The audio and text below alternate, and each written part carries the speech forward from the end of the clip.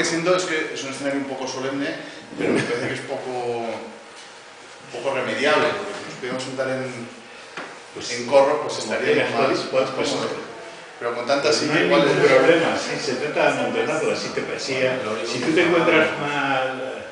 No, lo único es que no me veáis como un solemne conferenciante, sino solamente como un editor que viene aquí a hablar de un libro de un autor que le gusta mucho. Dado el fiasco, lo relativizamos. Hombre, claro, por supuesto. Bueno, la charla se llama Orwell y el periodismo literario, y es una idea que llevamos manejando en la editorial desde hace ya un par de años, pero que no hemos podido ponernos a ello, porque desde el 2000,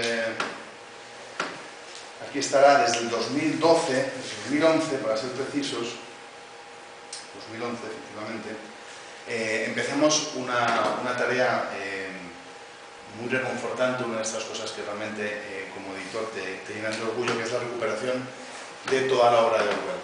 Incluyendo bastantes obras que no estaban publicadas en castellano.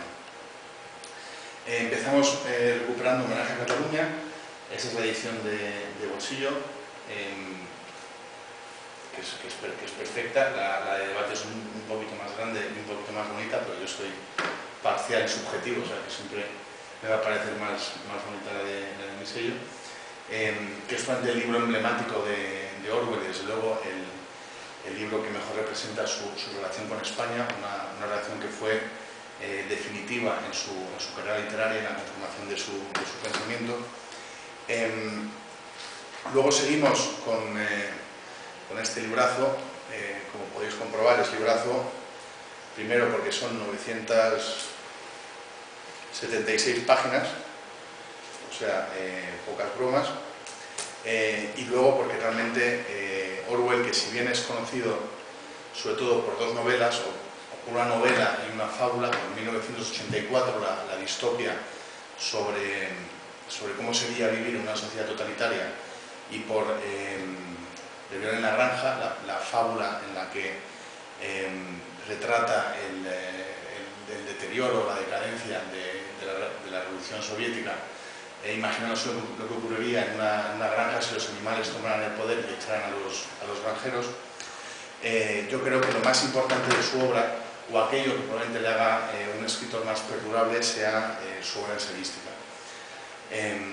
Y en esos ensayos reunidos, que no recogen ni por asomo todos sus ensayos, sino una selección de lo que nos pareció más interesante, creo que más o menos la mitad de los ensayos aquí recogidos nunca habían aparecido en castellano, o sea que realmente una empresa editorial de mucho interés.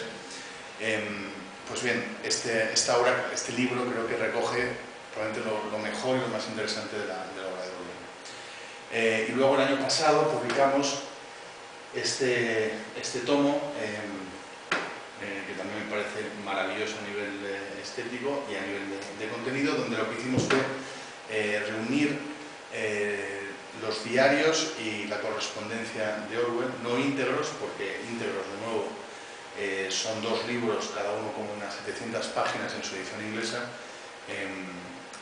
y Orwell, entre otras cosas, es un escritor compulsivo, mantuvo un diario de toda su vida donde apuntaba algo cada día, pero muchas de esas anotaciones, por ejemplo, cuando vivía en una isla en el norte de Escocia, tenía gallinas, y entonces las anotaciones eran 25 de marzo, un huevo, 26 de marzo, dos huevos, 27 de marzo, un huevo. Claro, digamos que para el lector español ese detalle sobre la productividad de las gallinas de Orwell pues no nos parecía que fuera del máximo interés. Así que hicimos una selección donde redujimos esos dos tomos a un solo tomo, incluimos la correspondencia más interesante para el lector español, que es sobre todo la correspondencia desde mediados de los 30 hasta comienzos de los 40, que cubre todo el periodo de la Guerra Civil Española, y su correspondencia tanto antes de venir a España como una vez de regreso en Inglaterra, la correspondencia que mantiene sobre todo con excompañeros del POM, con los que intenta colaborar y los que intenta ayudar. Incluye los diarios los llamados diarios de guerra, que son los diarios que él mantiene durante la Segunda Guerra Mundial, cuando está en Londres trabajando para la BBC, en las emisiones propagandísticas o intentando mantener la moral de la población, y que son realmente muy interesantes.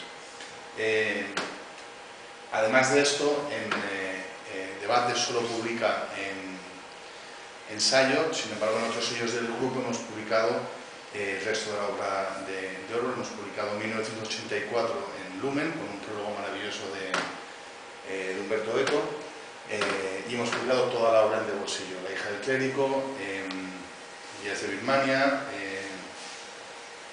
el camino de William Pierre, Días de Birmania, y uno que se me acaba de olvidar, que es Rebelión en la Granja, obviamente, que es el que había hablado antes. Y este mismo año, hace un mes y medio, 2 meses, publicamos Sin Blanca en París y Londres, que es el primer libro que publicó Orwell, un libro muy interesante, porque yo creo que es el libro donde por primera vez Orwell encuentra su tono, encuentra su voz, encuentra la manera de posicionarse ante la vida que le va a permitir tener una carrera literaria como la que tuvo.